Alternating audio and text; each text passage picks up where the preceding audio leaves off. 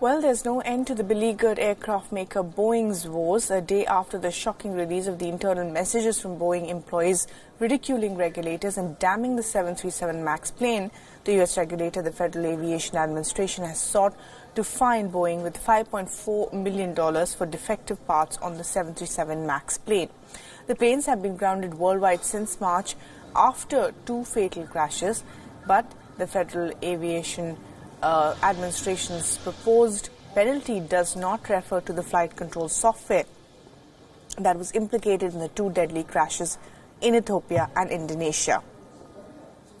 Now, it's been a devastating week for the Boeing group already. A Boeing plane crashed in Iran, killing all 176 people on board. Hundreds of internal messages were released that revealed employees boasting about bullying regulators to limit government scrutiny on the 737. Following the series of unfortunate and fatal events, Boeing fired the then CEO, Dennis Muilenburg. Muilenburg was criticized for failing to recognize safety risk and for allowing the company to cut corners to get the plane in the market. Boeing's ousted CEO, Dennis Muilenburg, has departed with $62 million but without a severance pay.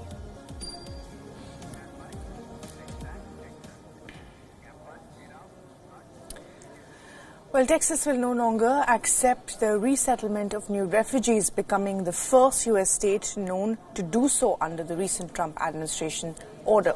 In a letter, Texas Governor George Abbott said that the state has been left by the Congress to deal with the disproportionate migration issues resulting from the broken federal immigration system. He added that Texas has done more than its share. Texas has borders with Mexico and has long been the leader in settling refugees. Meanwhile, NGOs have condemned the Texas decision to say no to refugees. Listen in.